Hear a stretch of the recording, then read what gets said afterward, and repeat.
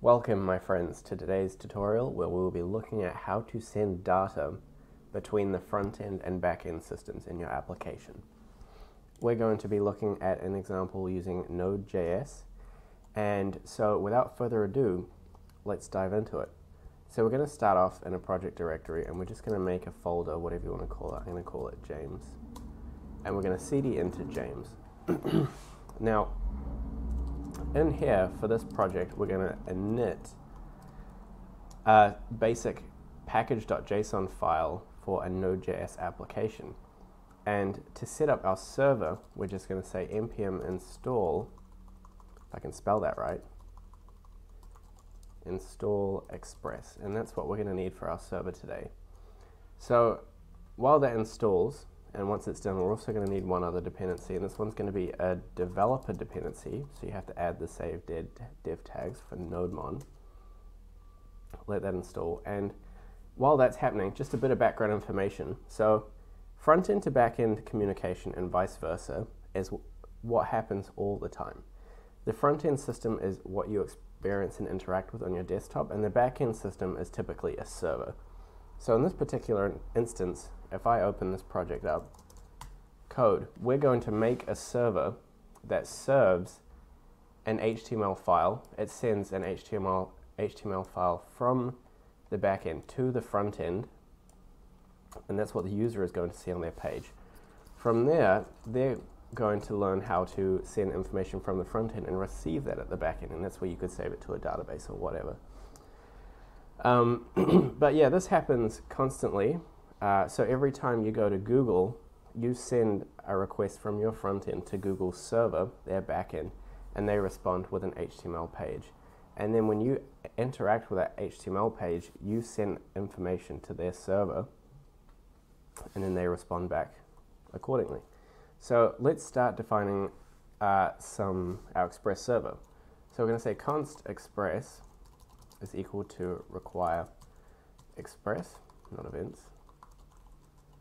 And then we're just going to say const app is equal to express, and you call that as a function. And the last thing we're going to need is a port. So port is equal to 8384, 8383. And then since servers listen to requests from anyone's front end, we have to tell our server to listen on a particular port. And we're just going to give it a function saying console.log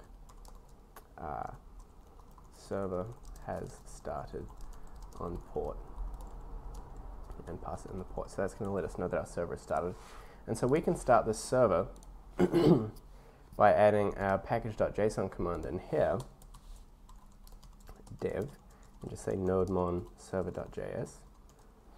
Add a comma after that. And then when we come down here and say npm run develop, our server will start up on port 8383. Perfect. So now that our server has started on port 8383, we can actually come into a file. So if I just bring across a tab here, and let's say we go to localhost 8383, we will get absolutely nothing. But the moral of the story is that our server will have received that request. It just doesn't know what to do with it because it doesn't have any routes. It doesn't have any instructions once that front-end request to the back-end gets there. So let's actually define some routes. So we're just going to say app.get, and in here it's going to be, the route is going to be the home address. We take a request and a response, open that up into a special function, and in here we can just say res.status 200 to let them know that their request was successful, and we can send, let's just send back some HTML for the second that says hi. And so once again, now when we run this, we get hi back. Our front end sends a request to the back end, and our back end sends information to the front end via this command. Now in this particular example, we're going to use two things. So the first one is going to be using some middleware. So we're going to say app.use, and we're going to say express.static, and we're going to give it the public folder. So that's just going to say, if we make a folder in here, anything in here can be used in this particular document. We can serve it up. to the front-end application. And so in particular, we're going to send over an index.html file.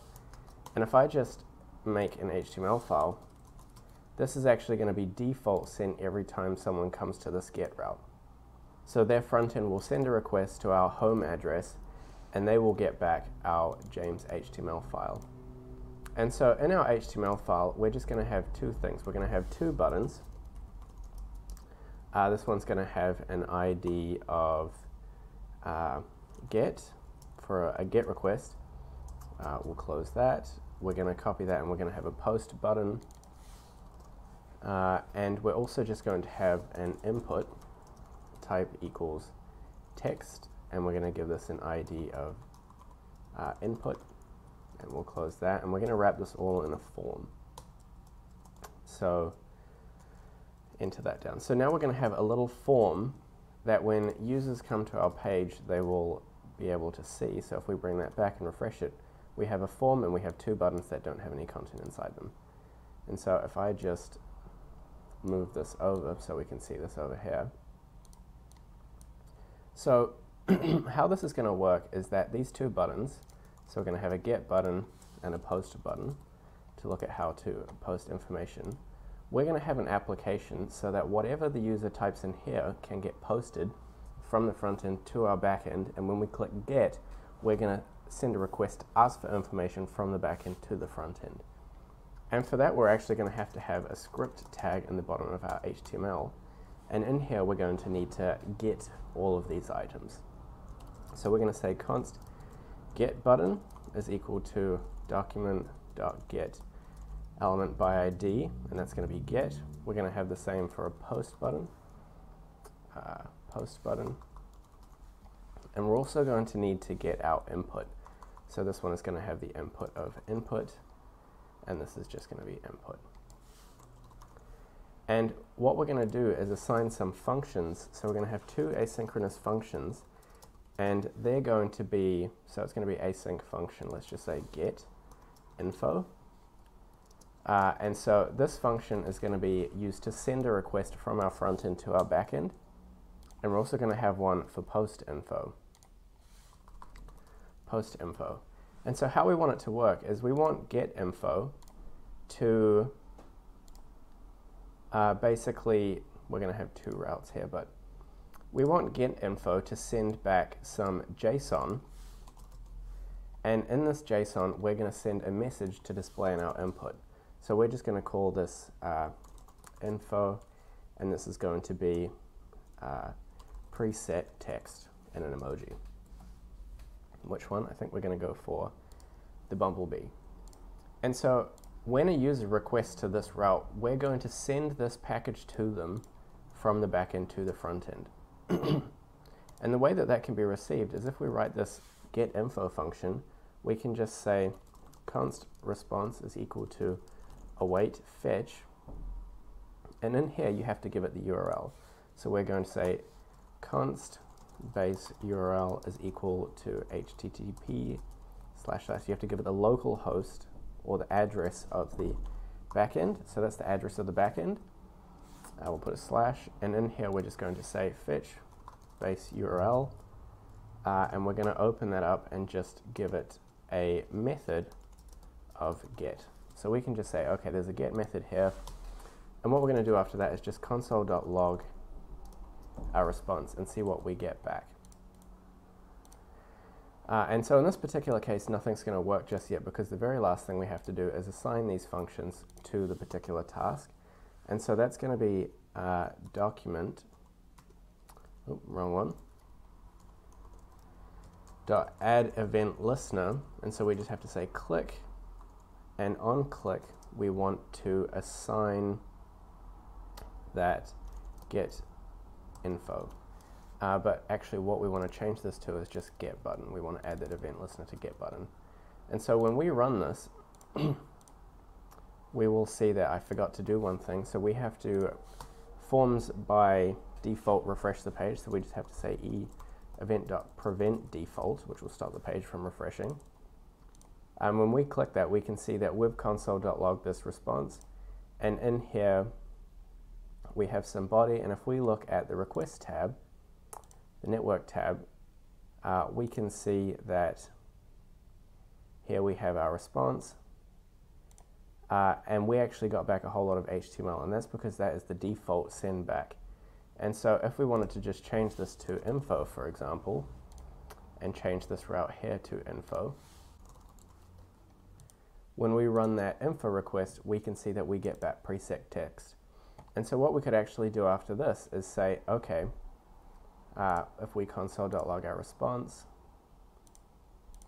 we can just say const data is equal to await res.json, that passes any JSON, and we could actually say input.value is equal to data dot whatever we sent it as, which was info. And so now when we run this and do that form, we can see that we collect this information. We have sent information from our backend to our front-end system, but it originates with a request from the front end.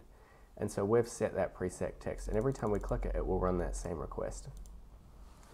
Now we can actually make this slightly more complicated and add some stuff to our request. So we can add two things. And so if I just add some information to the end of this URL, the first thing we can add is a dynamic URL. So let's just say, in this case, we're going to call it James.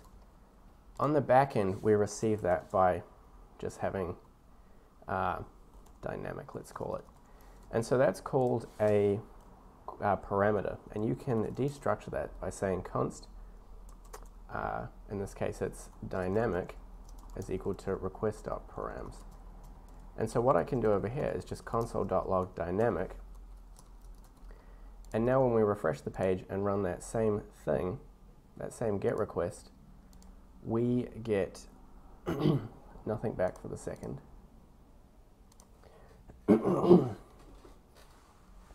We get nothing back from that request because I have just some invalid syntax here. And so instead what I'm going to do is actually just add it here as a string. So we're going to add James. And so now when we refresh this page and click get, you can see that we have console. We still get the preset text, but now we've received extra information in the form of dynamic. And that dynamic is this dynamic parameter here, which in this case we appended a James onto the end of our URL. The other thing we can do is add a query.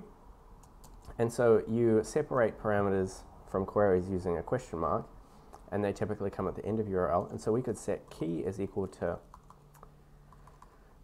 key is equal to hello. And so now if we send that, we can receive that over here by saying const key is equal to request.query.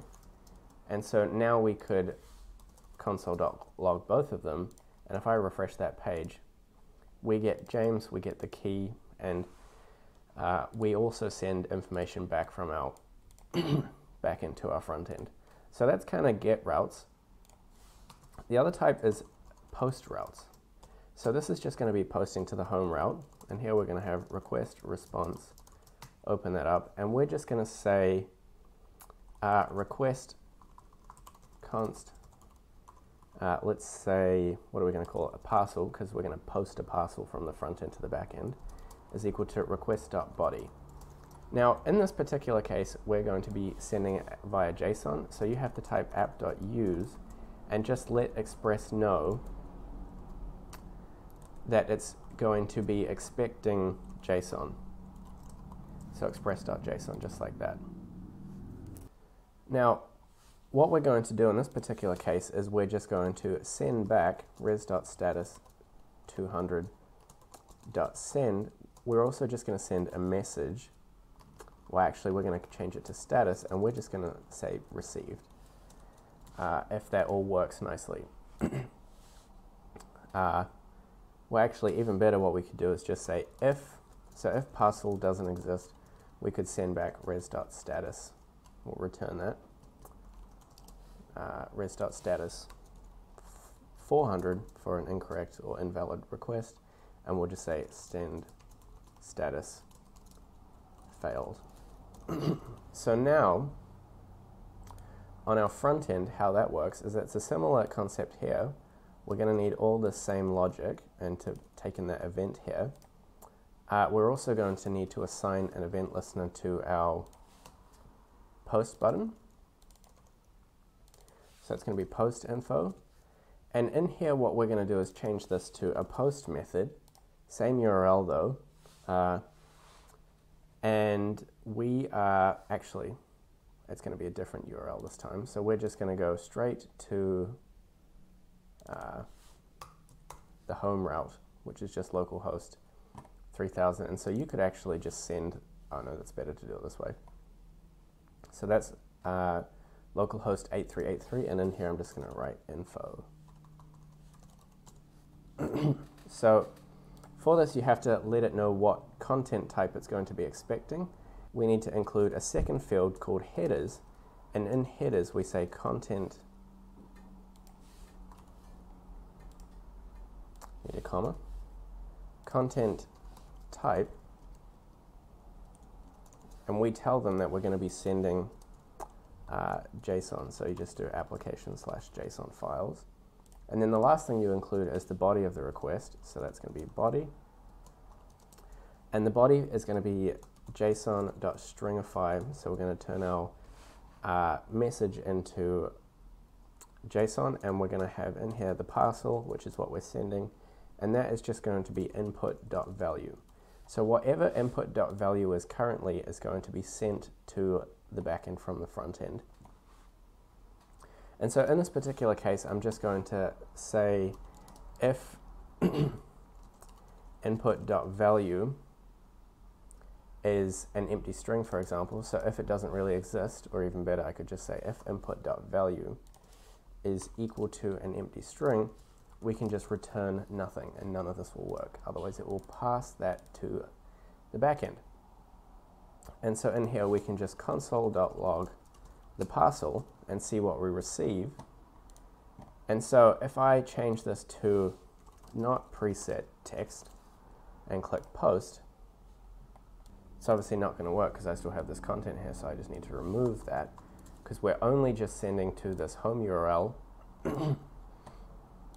So if I refresh that page, get the text, change this to not preset text, and click post, we can see that it was received on the back end and we console.logged it down there. So you can actually get post, post. You can really do whatever you want with this whole system, but that is the basics of communicating between the front end and the back end. Super simple, pretty straightforward. We just have a basic little example. There's obviously different REST protocols, so you've got put and delete and stuff like that, but they work essentially the same way. But yeah, I hope you found that useful. If you did, like and subscribe. It super helps the channel. And if there's anything else you want to know or learn, let me know and I will make that happen. Catch you guys later. Peace.